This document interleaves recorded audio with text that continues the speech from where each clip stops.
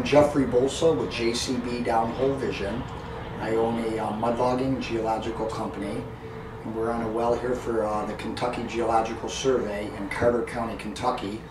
I'm representing them looking at some drill cuttings and providing a mud log for the university.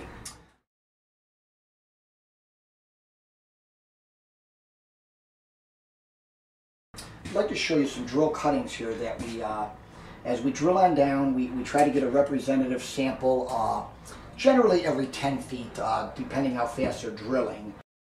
This is what you call the Lexington Limestone. Pretty much the biggest commercial boom in the United States was in this limestone. You get a lot of oil in it. You can see how it's a little bit darker and it's a little dirtier limestone, a little what we call argillaceous, shaly. As you get on down, you're going deeper in the hole. Right here, you can see where it gets real clean. This is what you call your Black River limestone. It's a very clean, dense, hard limestone. This little break here, you'll see a little shale in here, bentonite actually, in between the Lexington and the Black River. It's called the Pencil Cave, and it's a volcanic ash. At one time it was a volcanic ash, and now over time with the heat and pressure, it's what we call a bentonite, and that is in between. As you're drilling down, this is where we are right now. We're currently in the hole at about 3,030 feet. And we went from this Black River into what we call the Wells Creek Formation. And we're actually, these are chips from a core. We're actually coring this right now. We're going to be bringing strips out of the hole as we speak.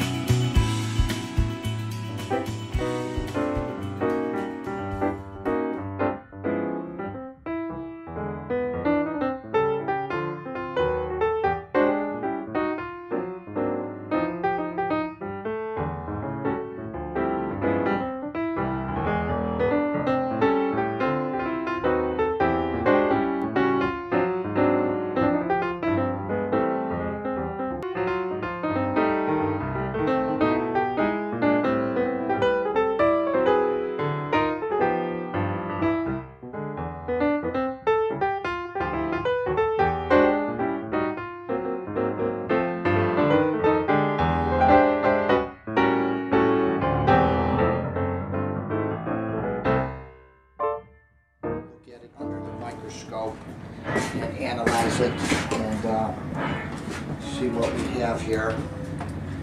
And it looks like it is predominantly a shale from 4,315 feet with a little bit of limestone and some dolomite in with it. And this is currently, we're currently running a core barrel in to core this section right now.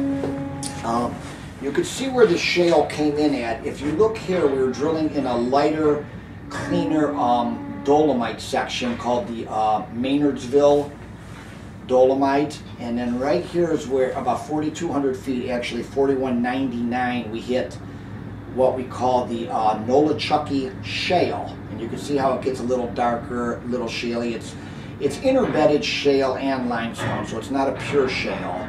But you can see as it gets a little darker here, that's some shale and that's going back into some lime. Like I say, it's interbedded rock.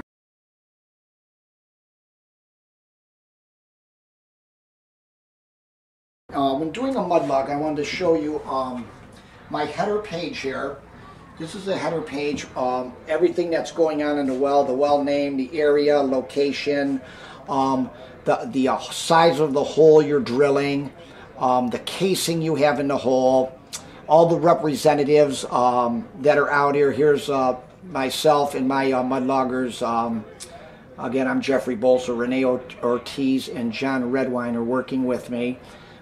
Richard Bowersox is the company geologist with Stefan Grab, and then it has your company foreman, your bosses of the drilling company, the drilling rig, and then as you go on down. So I'm plotting everything in this mud log, which I'm going to show you, everything that's going on this location. Generally, I let them know the lithology, the type of rocks we are drilling through, and a description of those rocks. Over here, we let them know how fast we are penetrating through the rock, minutes per foot, how long it takes to drill every foot. Also have gas detection up on the rig. I have another computer on the rig where I'm constantly monitoring for natural gases, hydrocarbons, methane, ethane, propane, butanes, and monitoring the gas levels we're drilling through.